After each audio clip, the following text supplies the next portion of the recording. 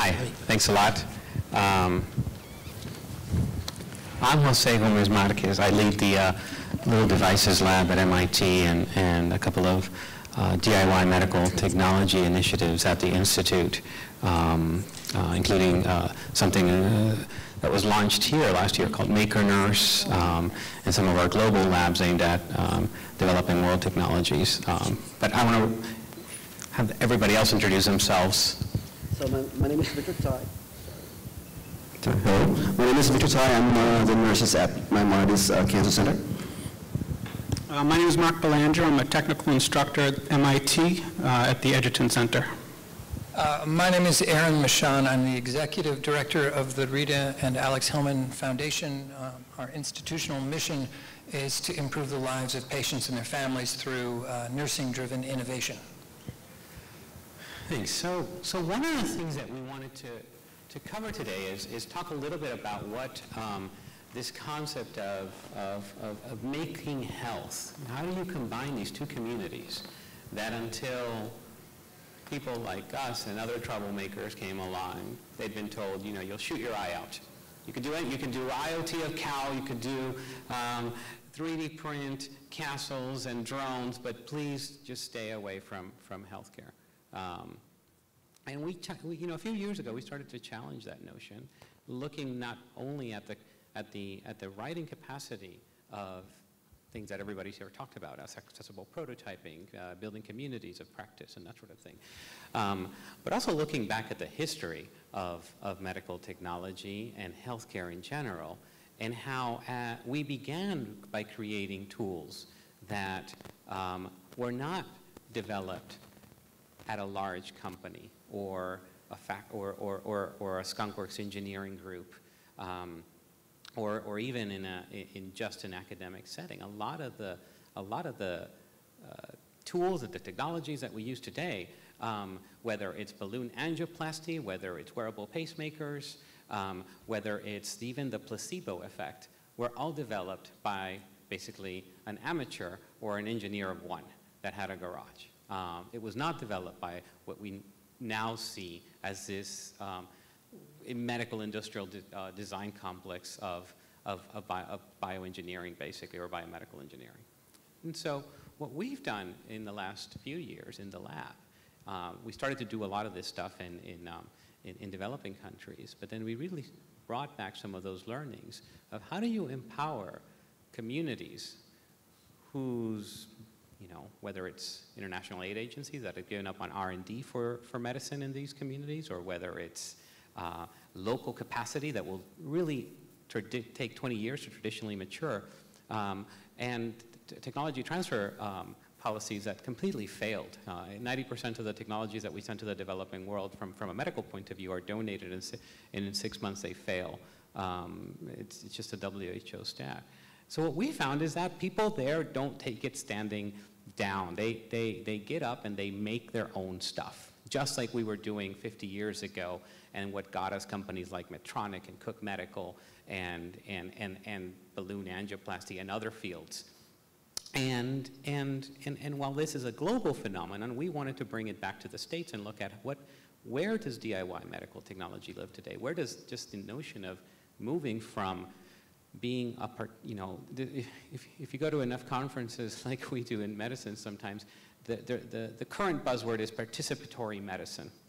And one of the things that we've wanted to do, and we're moving with your help and with folks like what we have today, is moving from participatory medicine, or this notion that if you're an active patient or caregiver, you're really an advocate for your rights and you're an advocate for your treatment, and moving from advocacy into being part of that design process and being a maker in health.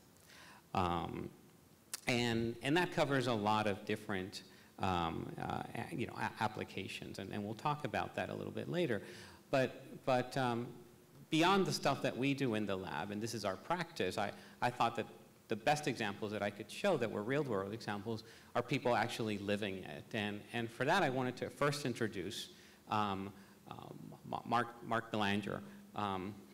Mark, you want to introduce yourself and tell your story? Sure. I'll give you the clicker. Oh. So 10 years ago, my daughter was born medically challenged, and she required continuous feeds 23 hours a day.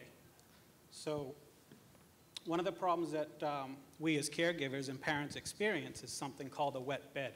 And that's when the feeding tube opens up in the middle of the night, and that person hasn't received the necessary nutrition that you were counting on. So having a shop to work in and the means of rapid prototyping, I was able to go through the prototyping process and develop a product that encased the feeding tube and protect it from disconnections and unexpected opening. More here. So you can see the fail is when you're relying on a continuous feed or medication throughout the evening, and you wake up in the morning only to discover that you have fed the bed. So through many attempts, one of them being tape and Velcro, none of these were working in a way that we wanted. So I came up with an idea of what if I could just wrap this thing in an Easter egg. And so that's how I started my project. The nurses saw it and said, "You're onto something here. Continue and develop this because there's nothing out there like this." So through the ability of having a shop to work in, I was able to prototype my product and bring it to market. And these are the prototyping stages here. And I developed a product called the Cori Safe.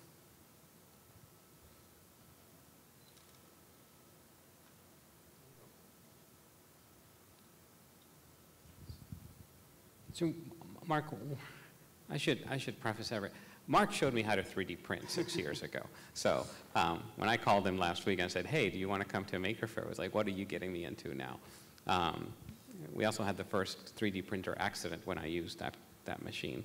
And when we were looking for different people that had followed this trajectory, Mark's one of the few people that I knew that actually not only made something for that patient, but really, I mean, you're not just making these for Cori. You're shipping these around the world now. Yeah, so I like to think that we have a community of caregivers and parents that really rely on this and get compliments and letters and recommendations daily. It's been very fulfilling for me. In my shop, I have I've worked on projects that have been sent to the space station.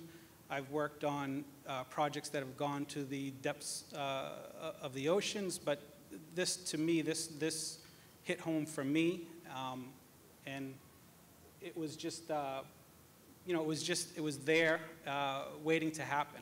And I think that every day problems present themselves in a caregiver's setting, and there's numerous challenges out there that we as makers, there's opportunity galore. Thank you. Victor, tell us, you come from you actually wear two different hats in your case. I don't know if that's working, so we'll switch. But you wear two different hats, one as a caregiver and one as a healthcare provider. Tell us that trajectory and where you mash up health and making and what that opportunity meant for you. Hi, so my name is Victor Tai again. I'm one of the nurses at the Cancer Center in Brooklyn. I'm also a father of a 15-year-old child with autism. So I spent 20 years of my life in the fashion industry. So just to give a really background about my life. And about 4 years ago, I went back to school for nursing because I found that there are a lot of deficits in between taking care of children with developmental needs. A year and a half ago, a patient came into our clinic who was nonverbal and had needed radiation therapy. The child had autism as well, and I had a challenge of teaching this child what he needs to do during the treatment. So I've you know, what do you want to give me? Yeah. Sorry. So I formulated a way to kind of recreate a model of the machine that's going to give him the radiation. This is a linear accelerator that's being used for radiation therapy. And I recreated the model of the LINAC to be able to teach him what he needs to expect when the machine whirs, or when the gantry turns around, and when the couch or the treatment table moves. And this was a really great experience because the kid did whatever he was told. He had this full treatment. He had his therapy. And to top this off, now this machine, this model, this Lego model is actually being used in 2 different cancer centers. I'm married to another radiation oncologist at NYU Medical Center, and she's also using this at that cancer center. I was asking you before, like, did you learn Lego doing this, or had you been doing this for a long time, Lego in general for a long time? So I've been a Lego builder for about 40 years. I probably have about 500,000 Lego bricks at home.